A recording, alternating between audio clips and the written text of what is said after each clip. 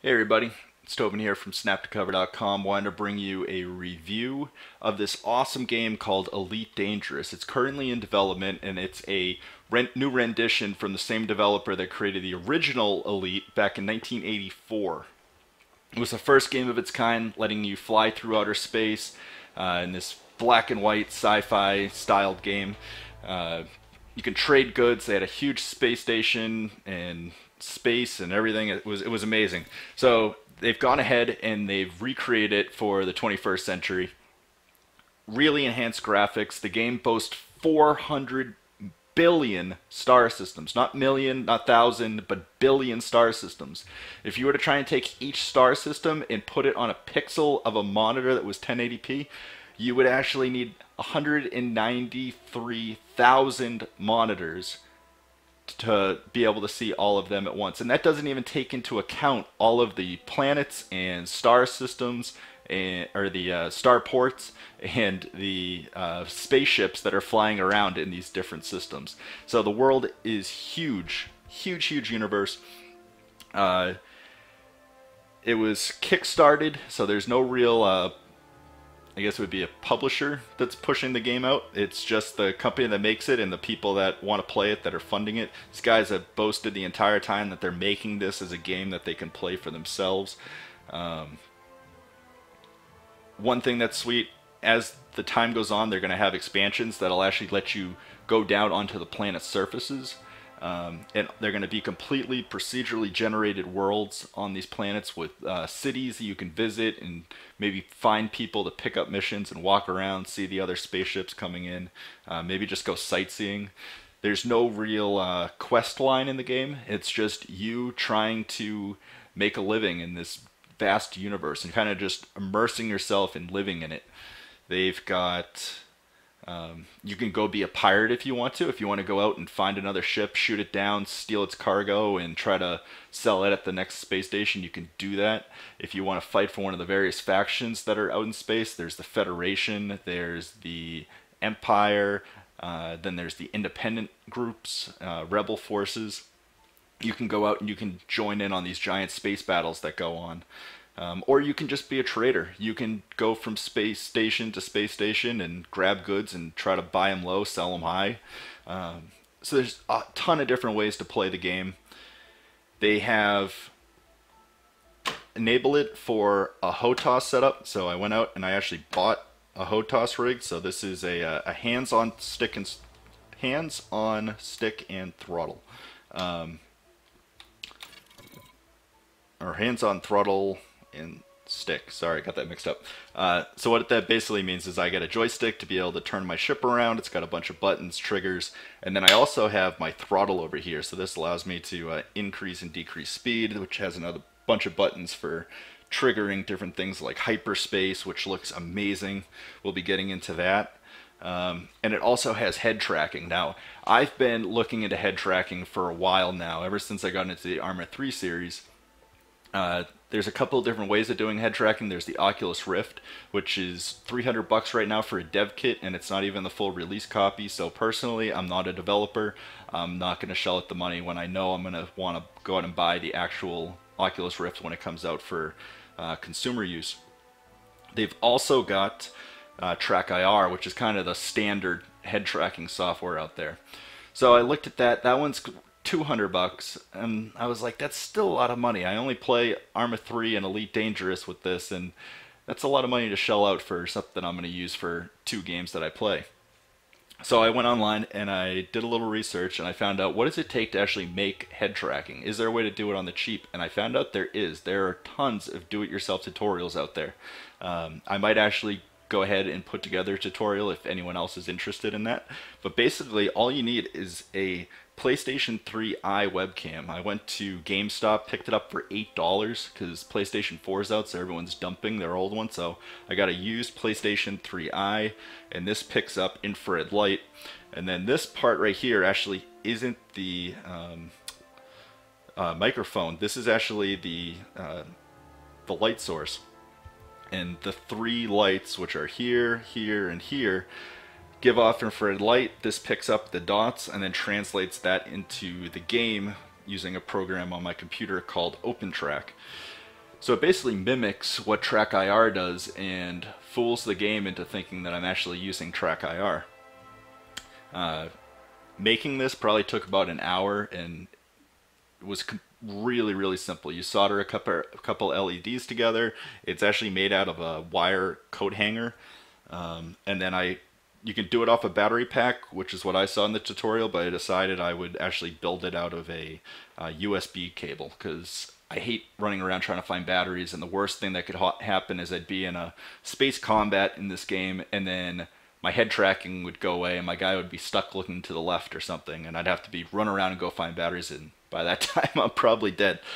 So I decided to go with the USB, decided to build my own head tracker, decided to get HOTAS, and decided to give you guys a review of this game. So we're going to actually check out this first tutorial, which is the pilot's docking procedures. So we're going to go into this real quick. That's the ship, that's the Sidewinder. It's the first ship that you get when you start playing the game. Alright, so let's recalibrate my head, and good. So now you can see I can tilt my head up, I can tilt my head down, I can look at my cool cockpit, all the different buttons. I got this sweet HUD, and it gets better. So now if I look to my left, I get a cool menu that kind of flickers into my view, and on this is everything about the world going on around me. So I've got missions, so these are different tasks that you can pick up on the bulletin board and the starport services. So, and it also shows what kind of fines you have in the sector. So if you steal something or kill a civilian or do something bad, you'll have to end up paying fines. If you don't pay the fines, then they actually will try to shoot you down. If you come into a sector, you'll actually become wanted. They've got contacts, so these are all the different ships and space stations that are around me. Gives me some information about what faction they're for, if they have a bounty on them. So someone might have a 50,000 credit bounty on him, and if you kill him, you actually get that bounty. So that's sweet.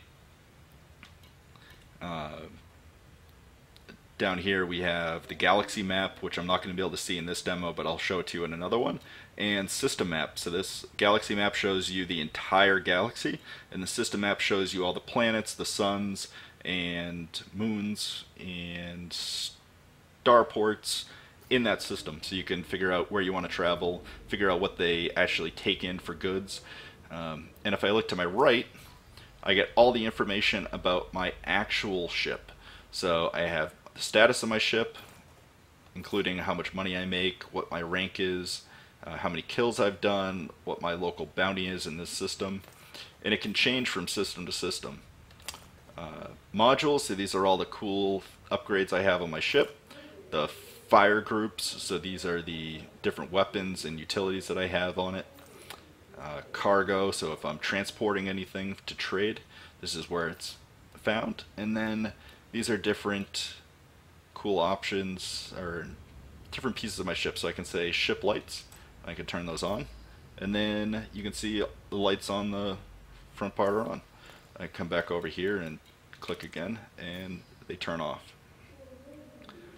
So without further ado, let's go to return to surface, and we'll show you how big this starport actually is. This cool loading procedure. You actually feel like you're in a lift. So there's the entrance slash exit, one in, one out. And all those little squares up there are different ports to land on. And when you come into the station, you'll actually be assigned one, depending upon the size of your ship and what's available. If it's a really busy station, you're going to see tons of ships. And when you play online, you're actually going to see, you know, thousands of players coming in and out of these space stations. So that's sweet. So let's now go to launch, and we get our pre-flight checklist. So weapon deploy test is done. Let's do pitch up, pitch down, pitch left, pitch right, yaw right, yaw left, thrust right, which is here, thrust left, thrust up, and thrust down. Okay, so that part's done. Now we can throttle up and throttle down. I don't know if this guy's actually, yeah, so you can see it's a 1-to-1. When my hand moves, as I pull it back, I'll do it slowly so you guys can see, but the guy in the game actually pulls it at the same speed and distance that I do. Landing gear test, check. Target ahead, primary fire, and UI focus, which is down here on my pinky. So we are ready to go. We have been unlocked from the port, and then we can fly up. If you look down here, you see that leave station, I have a timer, so that's how much time I have to leave the station.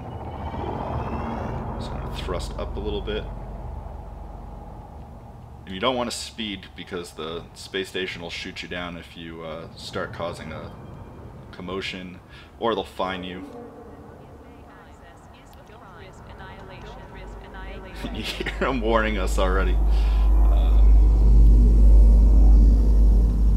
Yeah, they're pretty brutal. They don't mess around.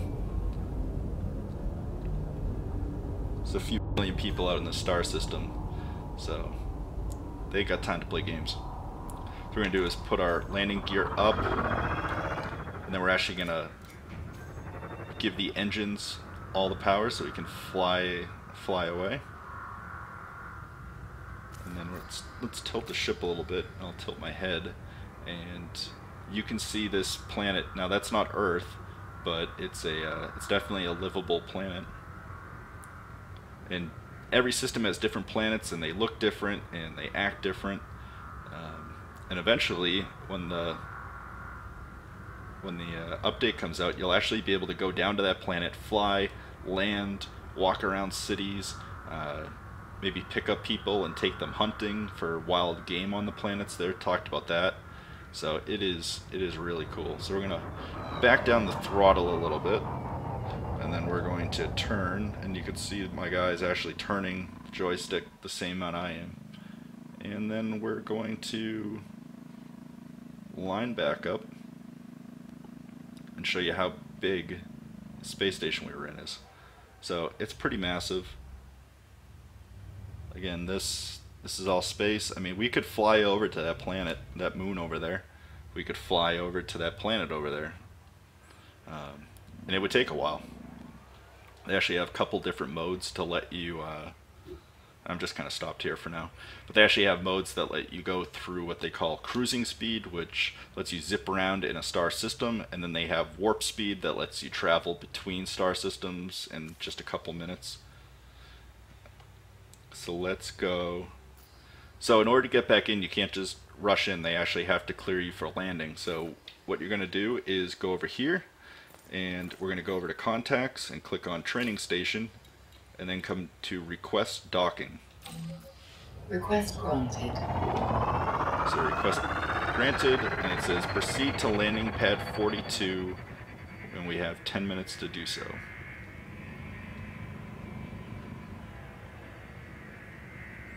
As we approach, you'll see there's tons of billboards advertising different companies.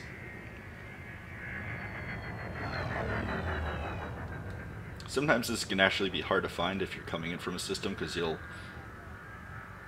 got to find the right side of this monstrous starport. If you come in on the other side, you might have to fly around the entire thing. Just slow it down a little bit, make sure that I get in.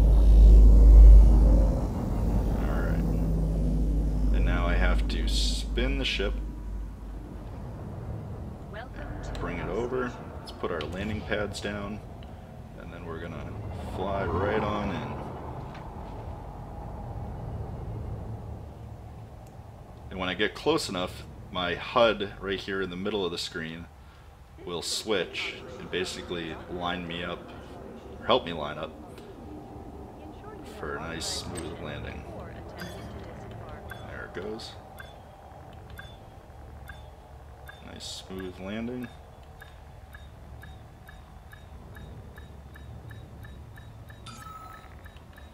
Okay. Level it out, bring it down. Docking successful. And we landed. Engines disengaged. So a lot of the game is that. That's one of the bigger things in the game. Let's go back to tutorials. And we'll go to basic combat so you guys can see what that's like. We'll get a little dogfight. I'd say dogfighting in the game is actually a lot easier. Ooh, we're in a lot easier with the HOTAS than it is normally. Alright, so that's the guy I have to try and attack. So I can scan his ship and find out about him. So this is Solar Fluke.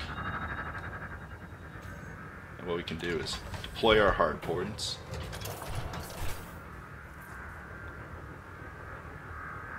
And we're going to follow him and then engage.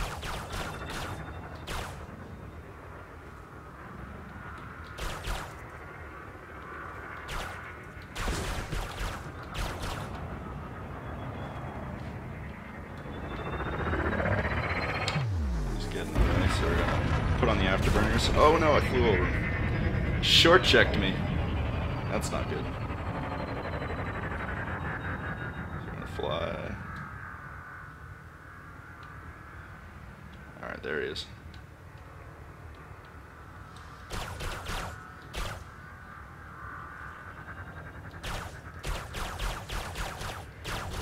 Oh, get some.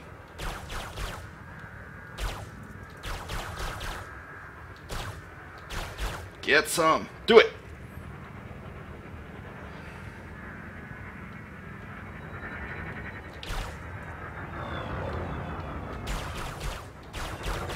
On you like butter.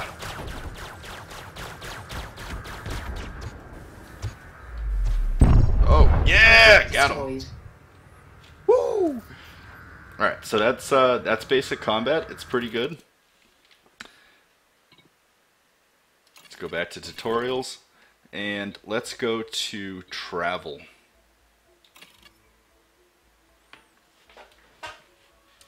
So this is a nice one. It's going to start off kind of like the first one, but this will show you what some of those new... So let's go to launch. Again, we got to go through our checklist. You can turn this off, but can't do that right now.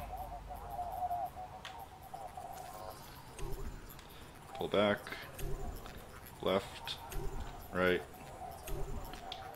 Let's do these real quick. We got that, we got that, we got that. Throttle up, throttle down, landing gear test, and we're ready to rock. So I think it does hyperspeed and warp travel all at the same time. And they did an excellent job, I have to say. The warp travel in this game looks just like you would almost picture it. If you've seen any sci-fi movie, and it's incredible. Alright, so we should be ready to launch here in a second, and then we'll fly on out of here. Okay, so we're released. We're gonna just bolt out of here. Drive it like you stole it.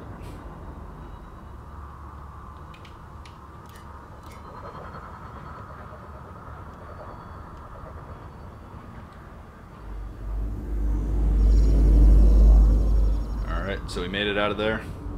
Let's take the landing gear off, get engines at full speed. Now we gotta do, so what we're gonna do actually, before I blast off into hyperspace, let's look at the galaxy map. So it's in beta right now, so I think they have 40 galaxies, but they're eventually gonna have 4 million. I had to use the mouse for this. But you can see this bubble here. So these are...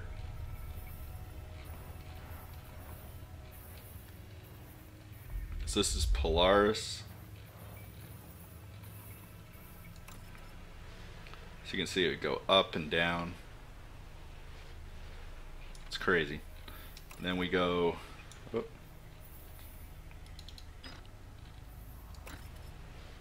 So this only has training and destination. That's why this is the tutorial. But usually there's a ton of different star systems you can go to. This one's basically saying that I can only go to this one. But yeah, 400 billion of these little points that you can travel to. If we go to navigation and view, You can find different things out about the system. Let's go to system view. That's what I'm looking for. System view. So this star system has a gigantic orange sun. It's got destination planet and destination station. Again, this is just a tutorial. Some of them have multiple planets on different rings that rotate around the sun, with space stations at different ones. Over here we can see that the allegiance is Federation, so if we're pirates and we're wanted by the Federation, then we might want to try and avoid it, or if we have to go through it to get to where we want to go, we're going to have to watch out for Federation ships. Might try and shoot us down, or other players that can see that we're wanted and try to kill us to collect the bounty. Also down here, when you're in the actual game, it'll tell you what they import and export out of their space station, so if you have it on you, you can find out if they actually import it, and it might be a better place to try and sell your goods at. Cool. So we've clicked on this. This kind of sets it as our destination. So if we go over here, we can do destination, and we can do engage hyper engine. Destination object obscured. Okay, so destination is obscured. We're not going to be able to go to that, so let's just go into hyperdrive, and we'll kick that off now. Oh, guess we can't do that. Lock and super cruise. Let's do lock destination. I'm going to do this the cool way. So you trigger that you want to go into super cruise. Drive charging. It charges up. Ready to engage. Then we throttle up. You see us get pulled in. All this. 3, 2, 1, engage. You start going at ridiculous speed. So we're now in super cruise, and the place we need to go is actually on the other side of this planet. So this is how you quickly get around planets. It's that bright star in the sky over there is actually our destination. So now we're clear. We should be able to open up this menu, go down to destination, and lock and engage hyperdrive. Spin it over here, line up.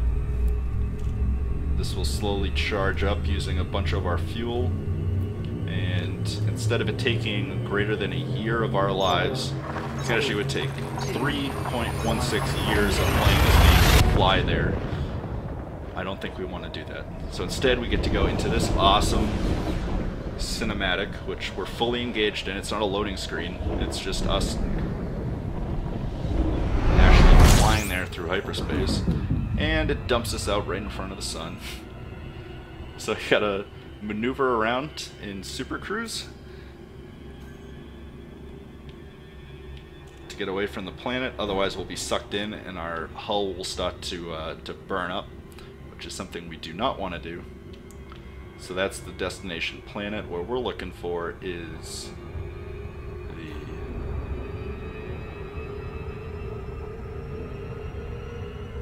Where are you?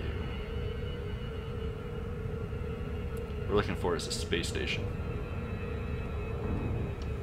So one thing we can do is we can go over here and we can go to destination station and we can lock it, and that'll tell us right where it is. Okay, so we're lined up. So we can turn this over, and you can actually turn off the assist, and that'll actually lock us in place. So now you just kind of look and see that we're gonna back down that speed. We're coming a little too hot, and we'll see what happens when you go at something too fast in super cruise. You end up flying right by it. Right by it. So we'll be spinning around.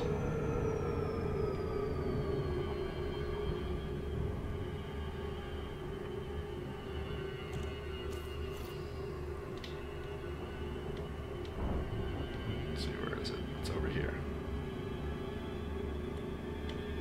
Yeah, you go really fast in super cruise. So we're gonna back it down and try and actually hit it this time. So just flying by it. So we're 1 light year away. A little, almost under, yep, 1.5 light years.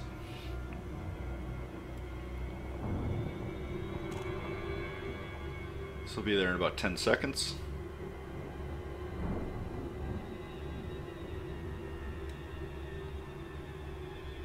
And in multiplayer, you're going to see other ships, both NPC ships, so computer-driven characters, kind of like that light right there, coming to the station, and you'll also see other players. You can also be sucked out of Super Cruise by ships. Sometimes it's federal ships looking to see if you're carrying anything illegal, or it'll be other players that are looking to pirate you or see if you're illegal so that they can collect a bounty. So we got three people coming in.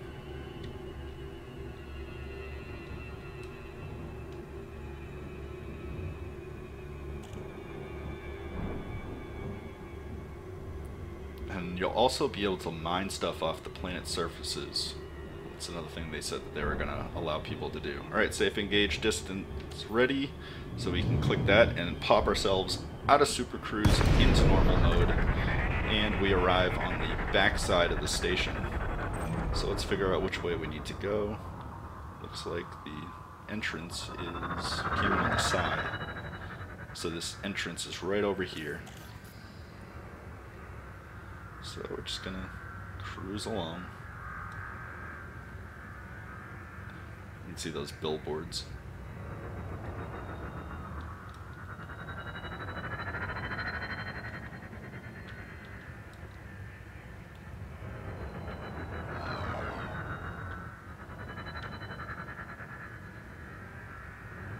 Back down the speed a little bit.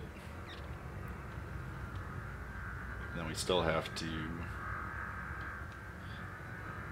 kind of just levitating myself down.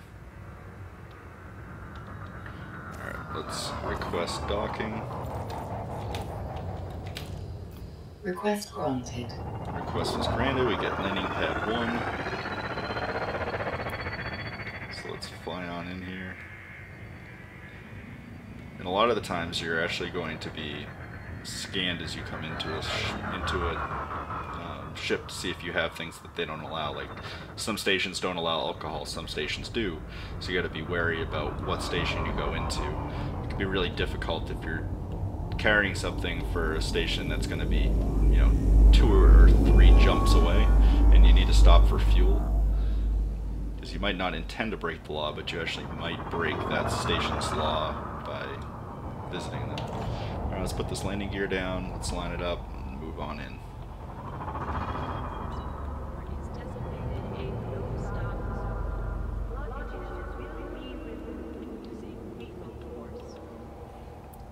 For whatever reason, you actually do see people do that a lot. They land on the wrong station or on the wrong pad, or just kind of stall themselves.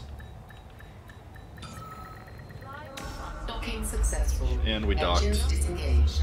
So that's how you fly from station to station, transport goods, starport services. So I just wanted to give you that.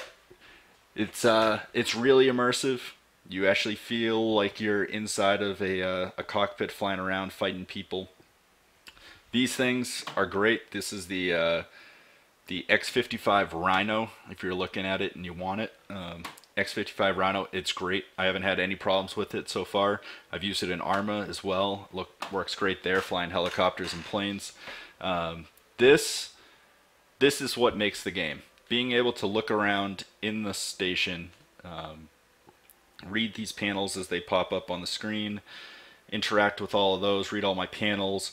The fact that all of this, whether it's my head or it's the sticks, when I'm in the spaceship and they move exactly the same distance that mine do, it's mind-blowing. Completely sucks you in, takes you completely out of this room that you're seeing me in.